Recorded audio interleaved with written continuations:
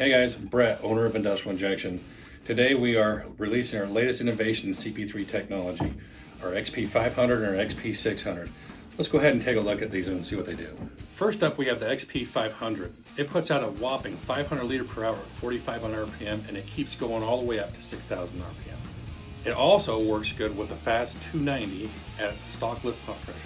Now let's take a look at our XP600. It boasts 600 liter per hour at 6,000 RPM. It has a patent-pending 14mm shaft and 9mm plungers, making it top of its class in the CP3 world.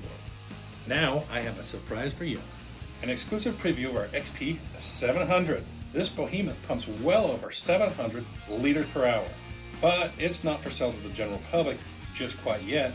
It's still in beta testing on race vehicles. So if you have a race vehicle and a race team and you're interested in joining our race team, please reach out to me, Brett Williams, and let's see if we can work together and do something for you this race season. These pumps are available right now through our dealer network, or you can go to iidiesel.com and get more information about these pumps.